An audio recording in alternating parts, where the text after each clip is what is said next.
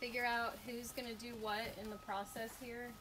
We've got the killing, the scalding, the spinning, eviscerating. We've got separating the livers, final clean, and then putting them in the chill tank. So there's a lot of different parts. I'm sure we don't want to bottleneck it here, and it probably will get bottlenecked here because we've got 4 killing cones. We've got a single scalder right now, and a single spinner. So, oh, it's fine. We can do the 2x2 method. We'll have 2 that come in. They'll have enough time to, because if we're keeping them in here for 2 minutes, it'll leave them enough time to drain out. Okay. It'll keep that. That only takes about 20 seconds. Okay. So we shouldn't have a bottleneck there. So if we do this right, so who's going to be doing the processing? As far as eviscerating? The actual... I can do that.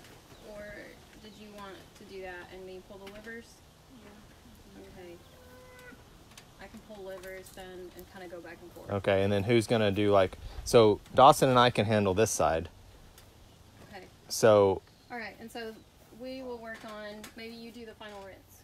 Yeah, make sure that we're cleaning everything up real nice. Make sure all the feathers are all... Yeah, the final clean with picking all the feathers and making sure it's ready for the chill tank.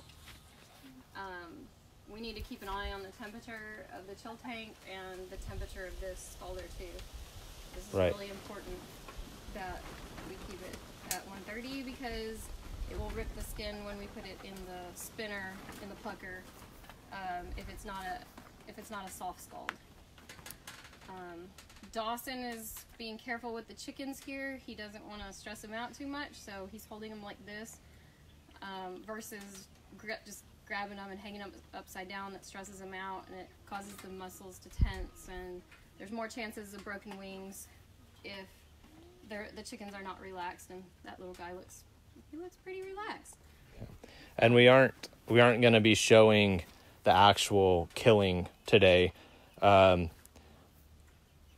We can go into detail. If you have questions, you can comment or send us a private message, and we can go into details on how to do that. But we're just not going to show that live today. But we will show the rest of the process. Yeah. Just remember, we don't do this all the time, so it takes a little bit to get in routine. So let's just work in unity, work quiet, be patient with each other, and we'll improve every time on our process for the next time. So we're making notes back here. Keep notes in your head. Afterwards, we'll go over all that so that we can make our process more efficient next time. Okay. I think we're ready. All right, Dawson. Start bringing them to me. Why don't you grab this while we're kind of getting it set up.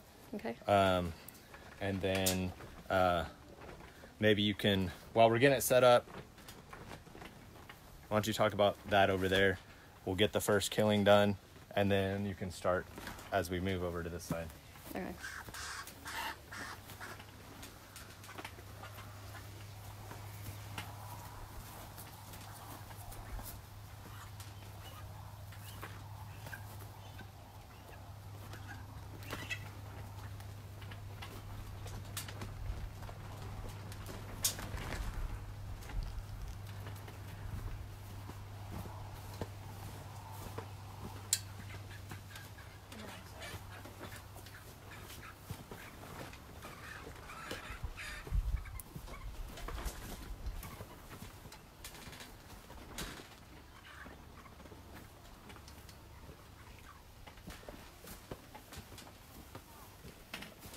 All right, Dawson's bringing the next chicken, and girls, you want to get your knives and go ahead and get these buckets right here. We need to fill these up.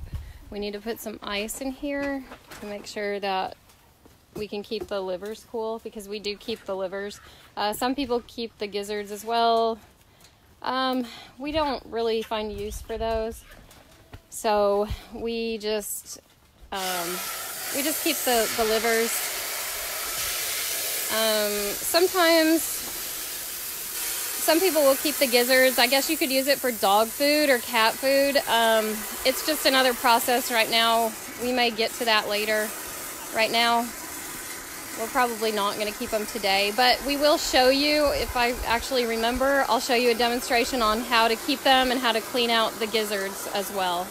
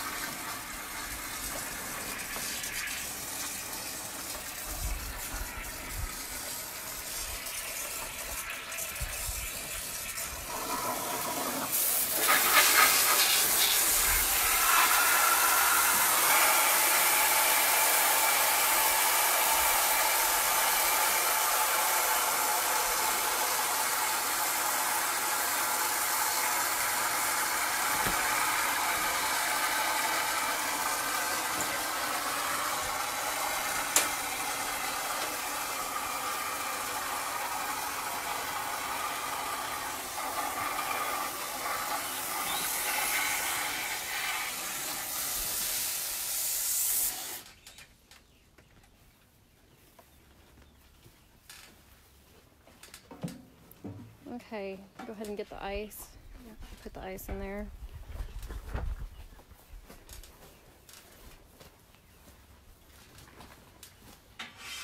And sometimes it kind of takes a while to get into a routine. It's not something we do every day. And that's the great thing about it, is it's not done every day. It shouldn't be done every day. It's just part of the different seasons of homesteading. And it kind of takes us a little bit to get back into it at the start of the season. The next group of chicks that we have coming in, they are going to be 8 weeks apart from this, so we're 2 months removed from doing our next set of chicks, and it just gets a little bit smoother every time we do another set of chicks. And it's fun. It's a neat process. You know, we always enjoy getting the little chicks in. And, you know, it doesn't matter how many times we do this. We love seeing the little chicks and playing with them and getting to raise them. And it definitely is a connection to where your food comes from. You know, there's always a sad point in there that we hate to see them go after raising them. But I'm really thankful that we're able to have meat. I would buy meat in the store if I wasn't doing this myself, because I love my family and I want to take care of them. So I'm really glad to be able to see exactly, I know exactly what I fed them. I know how much sun and grass they got. I know how much attention they got in their short little lives. And the sad thing about these chicks, these chicks are made to really only live about 8 weeks anyway. You know, on a big open field, they can actually live a lot longer, of course. But they definitely have a lot of breathing problems, even when they're cared for very well. You can tell they're bred to be very large. So, you know, there's always a struggle in there of that point where, you know, it's never fun to raise an animal and then have to slaughter it. But, you know, that doesn't stop the fact that I'm going to eat meat and I'm going to feed my family poultry.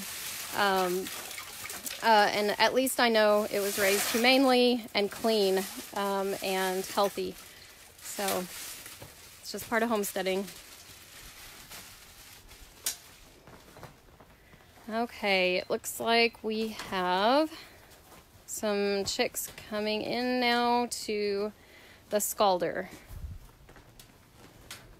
And you want to make sure that they're pushed down into the water all the way. We're going to sit there and do that for 2 minutes. You can look at them as they're in there. The feathers will start coming loose, and you can kind of, after a while, you will be able to just barely tug and they'll come out. Need to grab these legs.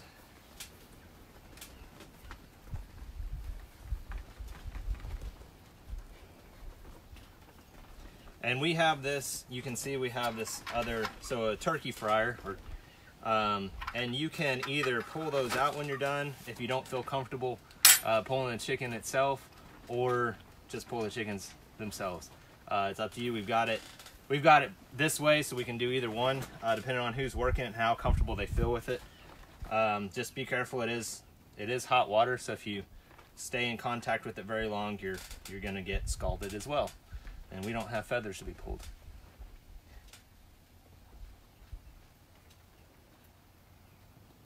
So the water right now is about 140, so I want to pull them out a little bit sooner than 2 minutes. We're about 30 seconds left. We'll go ahead and just do a test. And the feathers come out pretty easy, so I'm gonna head and pull them out. So you kind of just let the water drain off real quick, and then we're gonna bring them over to the plucker. So once they're in, you want to take your water hose and spray them down.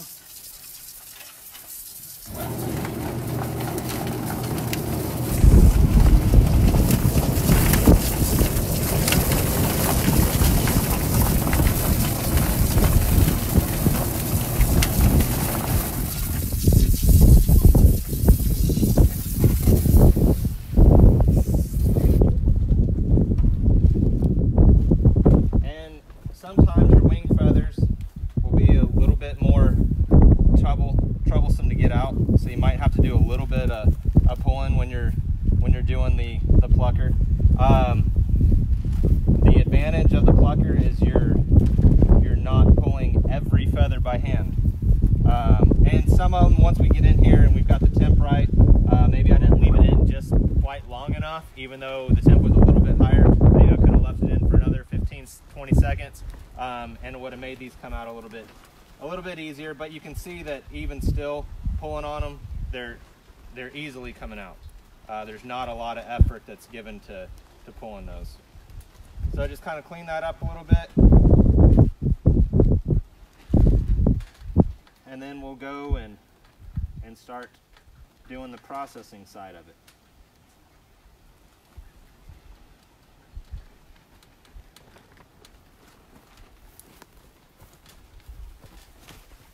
All right, who's gonna?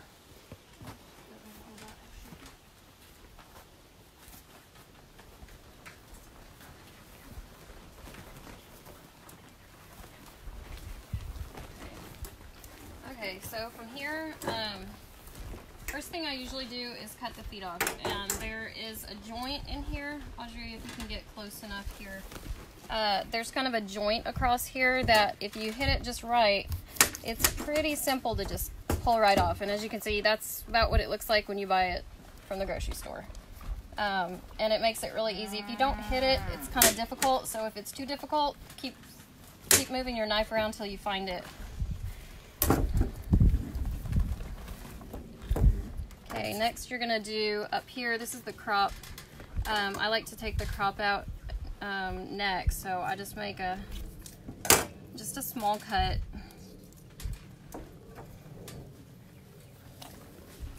And this is the crop. This is where they store their food. Now these guys have been off food. We removed their food last night. It's the first time since we've had them that we've removed food. We keep food in their pen 24/7. And it seems to work the best for this breed. Okay, that's the crop. And then come back here.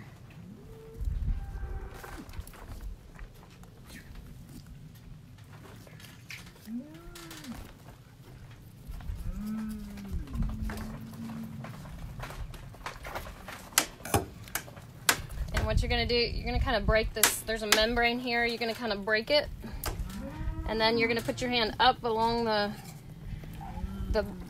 breastbone of the chicken here, and I'm just scooping in and pulling everything towards me.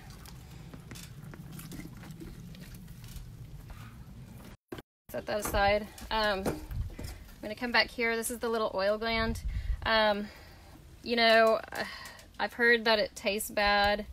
I've never noticed any taste in it. We've left them on before. but you know, for others' sakes, I just go ahead and take it off. And this'll, during the final clean here, we will clean that stuff up. So at this point, some people have a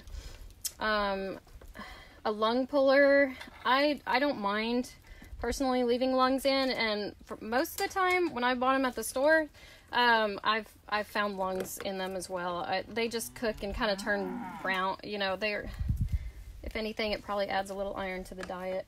But you can take the lung out by hand as well. They really come out pretty easy. They're pretty soft. And that guy is ready now for the final clean. Audrey, would you like to do the final clean? Before I do that, we also do keep the hearts as well. Let me show you how to keep the heart. You just pull the heart off there, and that's gonna go in the ice water. The liver, you want to watch for the bile sac. This green little sac here is the bile sac. If you break that open, your entire chicken is going to be ruined if you pop it while you're pulling it out. Generally you don't, but if you grab them wrong, you can. And also, if you break it at this point, your liver is no good either. So what I kind of do is I kind of just pull everything down off of the liver, and then I pinch, and obviously it attaches into the liver. So you have to kind of pinch it up here while you pull away. And it comes off fairly easy. Liver goes into the ice water. Here's the gizzard. And we just kind of cut the intestine off of it there. And if you want to keep those, what you do is you just kind of cut along the side here into it. Make a little cut. Let me see. A little one. Here it is. They're a little bit empty because we haven't had them on feed. And it opens up like this. That's where they store all their little rocks for digestion. And you'll see they've got little, well, those look like BB guns from my boys' BB guns. They'll also eat those. But generally there's little rocks in here. Or oyster shell. And you can just peel this membrane off really easy. And it cleans up really nice. So if you want to save those, that's how you would do it. Some people use them to make stock with or broth. There's so many parts to the chicken that you can use. You can get overwhelmed with the amount of food that you can make with one chicken, you know, when you actually process it. Some people save chicken feet, which I've done before. It makes a really rich collagen broth to use those as well. So this is another process that we'll show you another time, how to make the foot broth. And that's pretty much it for this part.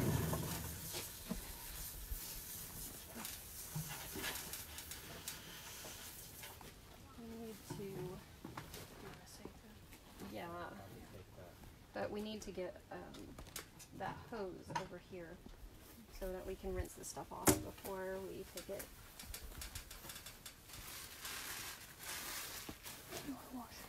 The bucket. Okay.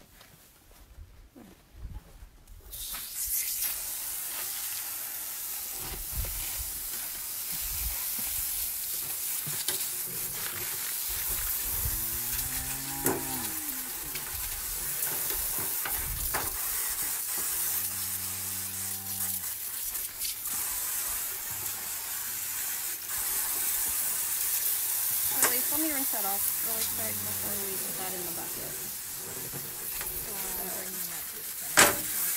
Okay, I'm going to give it a rinse right here, and then I'm going to let Audrey finish it. So we just want to keep it cleaned off as possible. And the more people you have to help, the better. But you kind of have to learn not to make it a rush. Well, I don't like to make it rushed. You know, that's what I've dedicated this day for, so want to take the camera from Audrey and let Audrey do the clean off. And you need lots of water when you're butchering. It takes lots of water.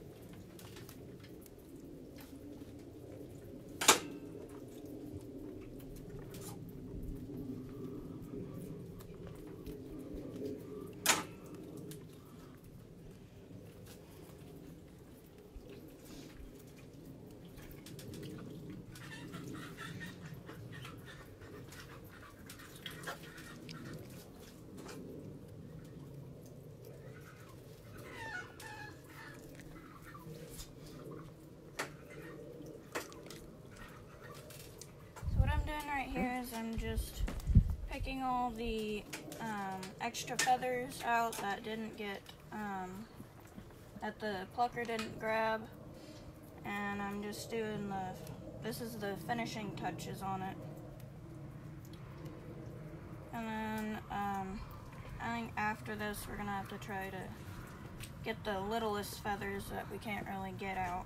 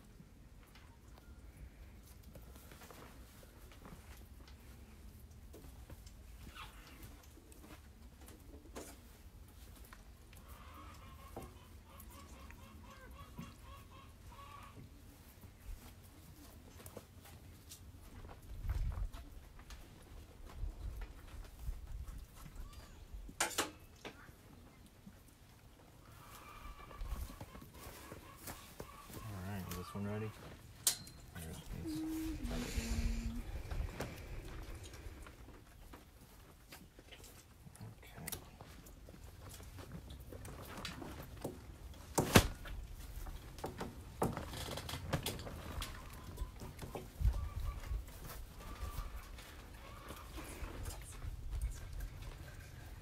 And some of these, if you just can't get, you can always come back with a little torch and just torch the little pin feathers.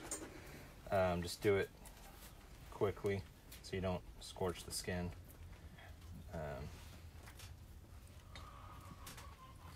But once you're done, let's see. Joss, can you hand me that water real quick? Yeah. Give this a little final rinse and get these things chilling down.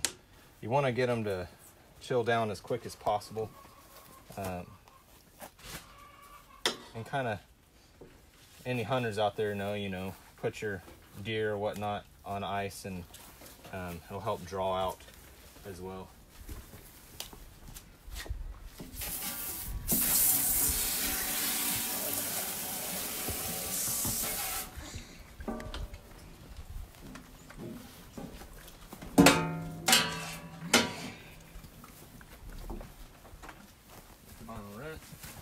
Put it in the cold water, let it chill.